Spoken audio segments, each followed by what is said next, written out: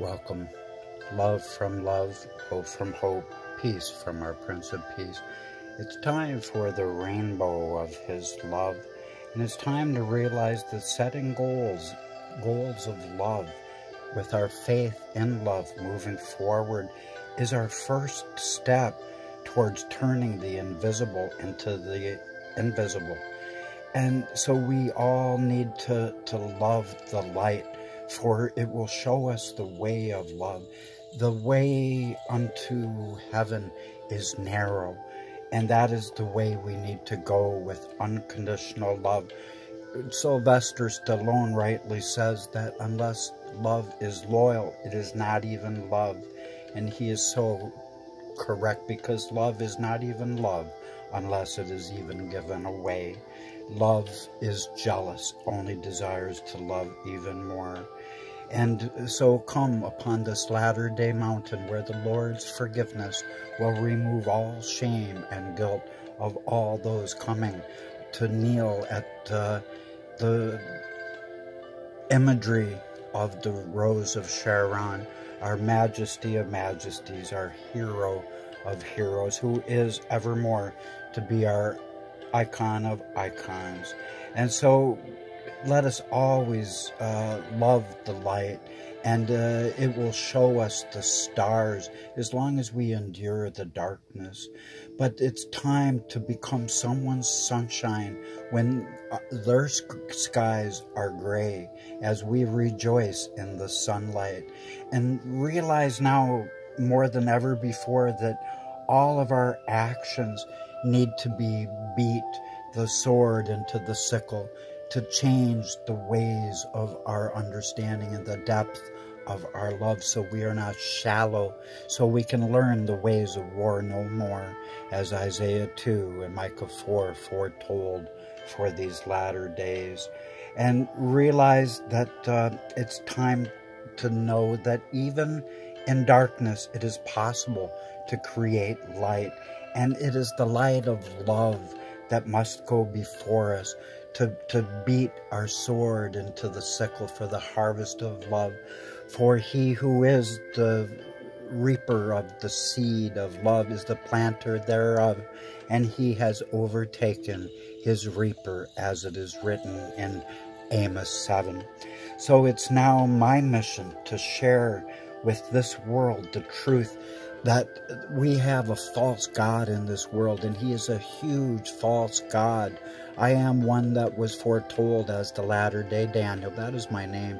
I am Elijah, and I tell you, everyone has a false god who has not the Lord God of all mankind. Jeremiah 32:27. This is the restoration of Matthew 17:11. And all have a false Christ that have not a Christ that is the good shepherd over all the flocks of man. John 10. And all have a false god if they believe that their God has a God of conditional love. There is no such thing as conditional love. And upon this latter-day mountain will the veil be removed of love off all nations. For it's time to realize that any conditions over love makes love divine instantly disappear. And so it's time for hope for the hopeless and love for the loveless, because our beloved love of the ages wants to show us all, as he pours out his spirit of love upon us all, that life can still be surprising, wonderful, and unexpected. And it's time to realize that the important thing is to learn a lesson every time we lose. For life is a learning process, and we have to try to learn what's best for us. And let me tell you, there is no condemnation for anyone who walks under the spirit of love. For there is no good man, no, not even one. Romans 3:10. There's nobody any damn good. I don't care who you are or what you think you are, but nobody is no good. But most people are good, says the spirit of prophecy, because unconditional unconditional love does exist, even if it's as small as the size of a mustard seed in most people. And so let that ember grow.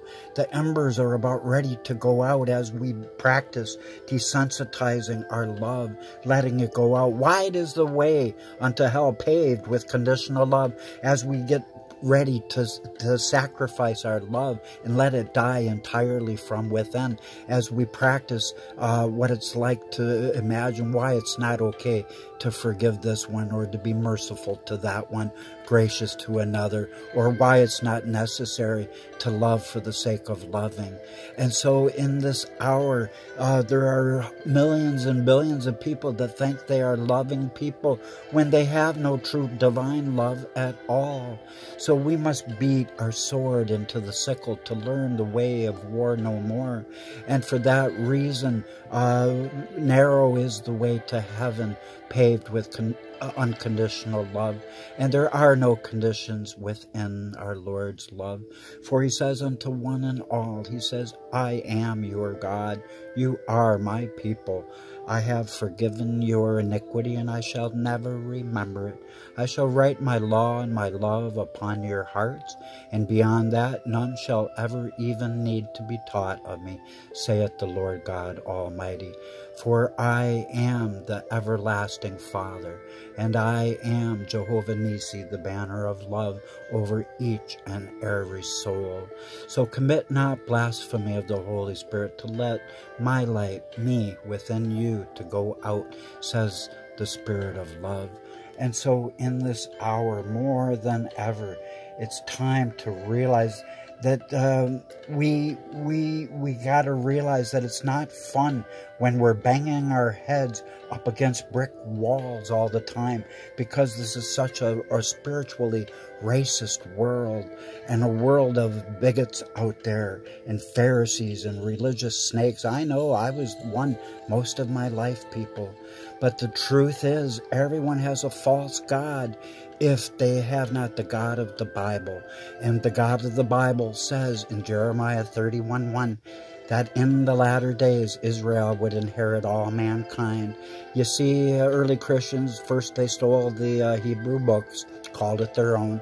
Then they called themselves Israel and said, we are spiritual Israel, and all the prophecy in the Bible was written for us.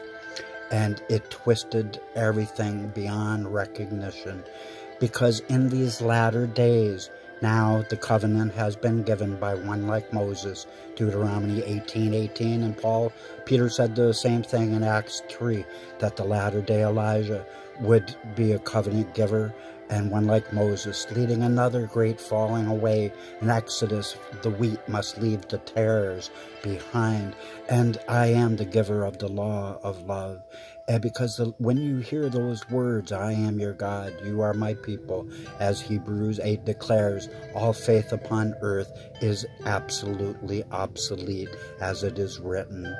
And because love, especially the Lord's unconditional love, is the fullness of law, and the blood of the Lamb was slain before the foundation and spilt before the foundation of the earth for all of us.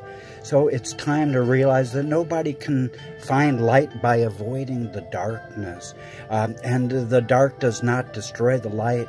It really does define it. So we got to stop having fear that will cast our joy into the shadows, because the very truth of it is, it's time for the rainbow of love.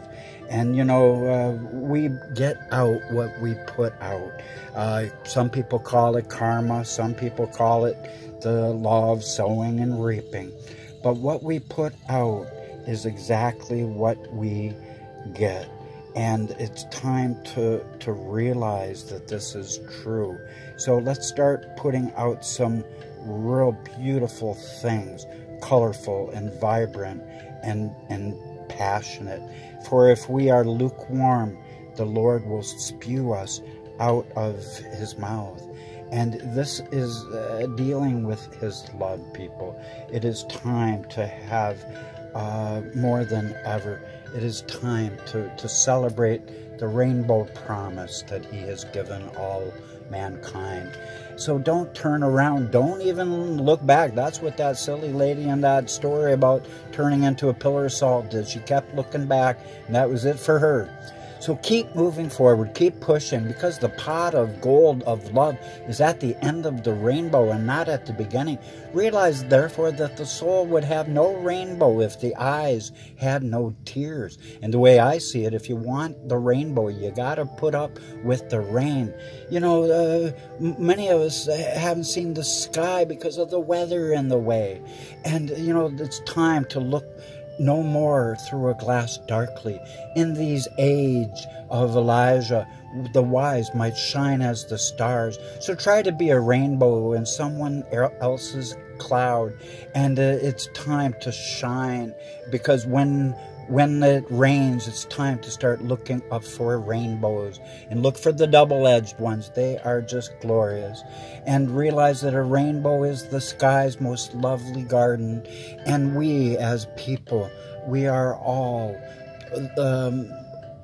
like beautiful flowers in the garden of humanity, but together we're like the Queen Elizabeth II Botanical Gardens, which is here in Windsor, Ontario. Make sure you don't miss that one. But realize more than ever that we are the rainbow that adds color to many gray skies, and that if we will but look to the rainbow, there is so much more that we can accomplish together. So it's time to celebrate, and it's time to imagine that rainbow.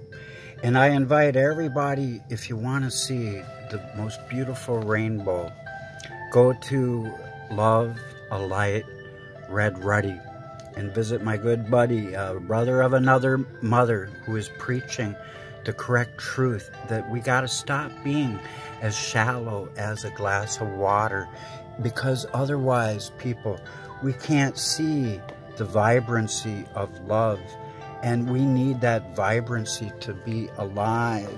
I'm gonna get my cord out of there.